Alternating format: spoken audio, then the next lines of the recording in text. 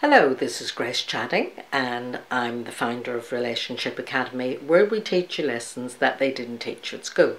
And this is a little video to answer Joe's question. Joe asked a question on the Facebook group about what were the particular challenges of couples with an age gap. So, I've given this quite a bit of thought because, there was a lot of things sprung to mind immediately. But when I've given it more thought, it really taxed my brain, mostly from the point of view that there are so many permutations about that issue of an age gap. There's age gaps between, say, maybe a 20-year-old woman and a 50-year-old man.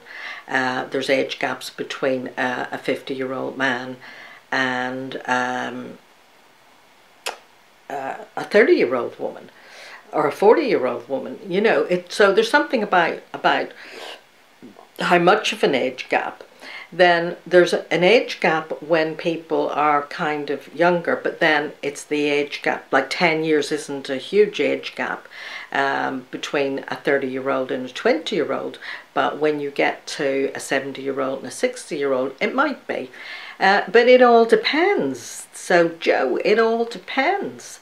Because there's a lot of assumptions made about age and age groups. Nobody would think that I'm 96. You wouldn't think that looking at me, would you? I'm only joking. The thing is, there's a lot of assumptions made about age. There are many people in their 70s and 80s who are fit, healthy, well, lively, engaged with life, and equally there's a lot of young people in their 20s, 30s, 40s who are really quite old. So it's really not about chronological age. I would say the other thing, where there is an age difference, often the older person will be at pains to stay looking younger. And that's not a bad thing. We all like to kind of look attractive, and particularly if we have a partner who's quite a bit younger than we are, the tendency will be to make a bit more of an effort. And with, cosmetics and dentistry and gyms and all of that being as it is, people can hold back the years a lot, but it's really not just about how people look. Because it works the other way. I know a lot of young people who look fit and healthy and what have you, but in their intimate relationships, like they're really set in their ways, and maybe, like sex is a dirty word. So, there's a lot. It comes down to the individual person and not making assumptions about the age gap. The main things is about the health. People worry that, as the years go by, that the older person may have healthcare needs because of being older, but that doesn't necessarily hold, especially if they do take reasonable care of themselves. It doesn't have to be an issue at all. And anyway, I think sometimes as people get older, they become more aware of the need for them to take care of themselves, and in fact actually they may be more aware and more healthy and fit when they're older than when they were younger. So it's not an issue there. I would say one of the biggest things is it's about consciousness. It's about how conscious a person is, how engaged with life they are, how aware they are, and that's probably one of the most important things. Yeah, I would say it's about how conscious the person is. I have seen a lot of couples where there was quite an age difference, and it kind of led me to think that it's really not a good idea to have a big age difference. when I think about it, a number of the couples there, of course, mostly they would be couples who had run into difficulties. I wouldn't see the ones that didn't have difficulty. So the ones I've seen, often I would say they were people who never should have married each other in the first place. And when I think about it, they were mostly younger women with older men, and as time went on, the older men who had taken up a parental role. So this is one of the main issues. If the older person takes up a kind of a parental role, if you're familiar with transactional analysis, you'll know about the different ego states. You'll find a video that I've done on ego states and why they're important to know about on YouTube, so have a look if you haven't seen it. But the ego states of parent, adult, child, where there's an age gap, the older person tends to adopt a parental ego state and the other person tends to adopt a child ego state. And that really is the dodgy thing. But there are couples who are of similar age who do the same thing. It's just that with an age gap, I would say the main thing to look out for is to not fall into that parent-child way of relating, but to be careful to relate adult to adult.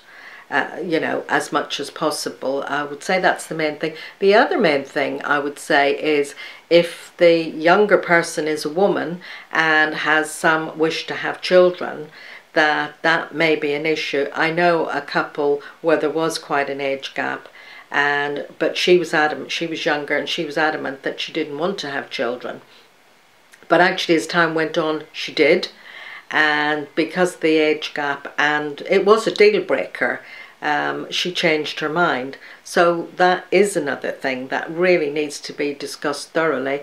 And actually to discuss, even if somebody thinks, well, no, I definitely don't want children, to discuss what would happen if the person changed their mind, because, you know, forewarned is forearmed. It's better to talk about it. The other thing is life expectancy. People you do need to have conversations that perhaps you wouldn't have with same-age couples, but you know, none of us know how long we're going to live. Look at Peaches Geldorf, 25. I hear the latest is that she had a heart attack. Well, you wouldn't expect it at 25. So there are conversations that people need to have irrespective of what age they are.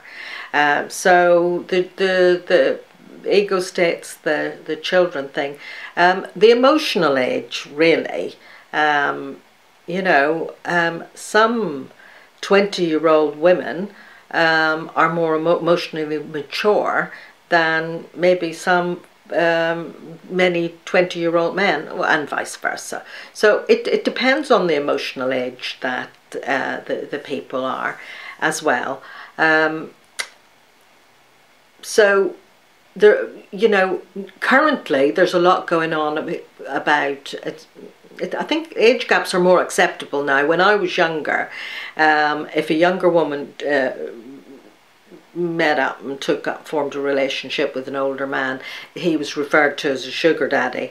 Nowadays, older women with younger men are referred to as cougars. And I mean, cougars, you know, I just find that whole thing quite fascinating, of older women actually being a bit predatory.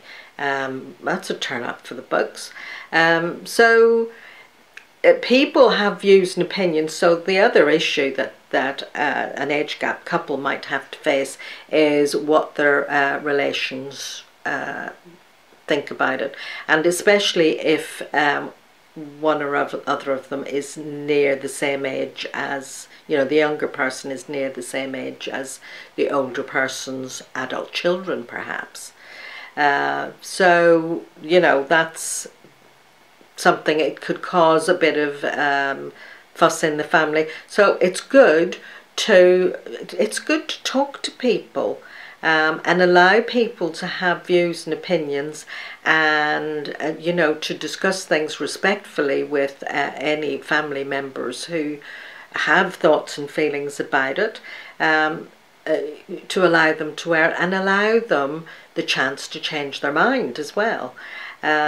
So I don't know if that's answered your question, Joe. I know it was a bit rambly, because when I actually started to think about it, it kind of challenged my thinking, that by and large it's not a good idea.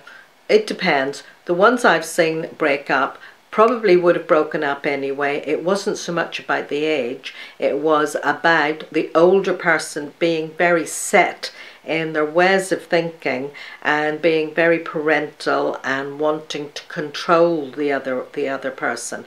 I think some of the relationships with age gaps, they might not have broken down if the older person hadn't been so set in their ways, so controlling, and be so parental.